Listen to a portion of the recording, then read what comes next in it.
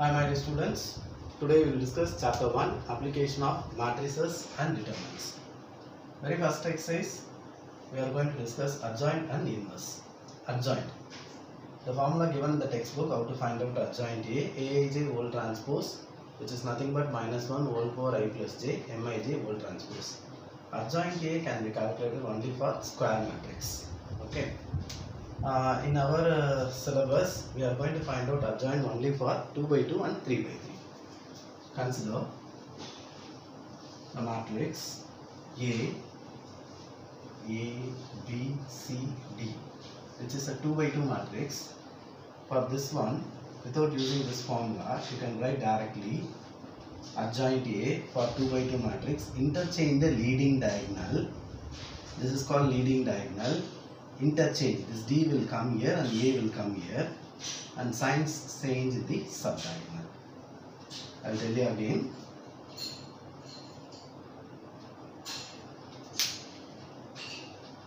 Let A, whose order is 2 by 2, A, B, C, D. Order is 2 by 2. Adjoint A for 2 by 2 matrix. Interchange the leading diagonal. Sign change in the subdiagonal. This D will come here, this A will come here, and this is plus C means it will be minus C. Plus B means it will be minus B. Suppose it may be minus B means it will be plus B. That's all. Next, for finding the adjoint for 3 by 3 matrix. I have a matrix A, B, C, D, E, F, G, H, I. Now we are going to find out adjoint for 3 by 3 matrix. But the formula is given in the textbook. How we are going to find out adjoint A for this one? Very first find the cofactor matrix. We will find adjoint for 3 by 3 matrix. First find the cofactor matrix Aij. Aij can be calculated.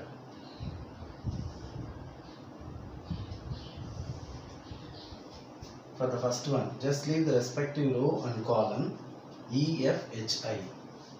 E, F, H, I. Next, for this one, leave the respective row and column D, G, F, I. D, G, F, I. Put into determinant. For this one, leave the respective row and column D, E, G, H.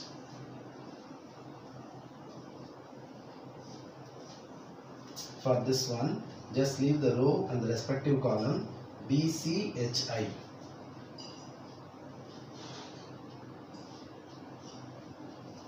For the middle one, just leave the respective row and column A, C, G, I.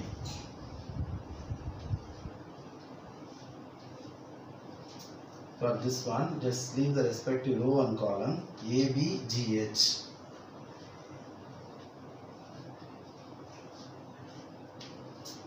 For this one, leave the respective row and column B, C, E, F. For this one, leave the respective row and column A, C, D, F.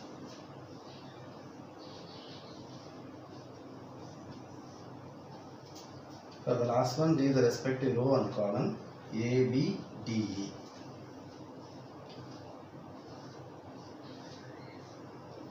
Okay, put alternatively plus minus sign. Plus, minus, plus, minus, plus, minus, plus, minus, plus. This minus 1 whole power I plus j, no? That's what gives minus, minus, minus alternative. I'll tell you again. Very first we are going to discuss adjoint. Adjoint for 2 by 2 matrix. Interchange the leading diagonal. Sign change in the subdiagonal. That's all. This is what adjoint A for 2 by 2. For finding adjoint A for 3 by 3 matrix, first find out the cofactor matrix Aij, which can be calculated. Leave the respective row and column. Write the balance 2 by 2 indeterminate. So every element just leave the respective row and column, balance 2 by 2. Now expand everything. Okay, it gives a cofactor matrix. And plus minus plus minus plus minus plus minus alternately we want to follow by using this one. In this case, adjoint A can be calculated Aij whole transpose. Cofactor matrix transpose gives adjoint A. For 2 by 2, directly you can find interchange the leading diagonal, sign change in the subdiagonal. For 3 by 3 matrix, you want to find out the cofactor matrix, take a transpose, it gives adjoint A. Next, inverse. Inverse exists only for non-singular matrix because A inverse equal to 1 by determinant A into adjoint A. Adjoint A, you know how to find out for 2 by 2 and 3 by 3. In our topic, we may discuss only 2 by 2 and 3 by 3. Determinant A, last time we studied expanding the determinant.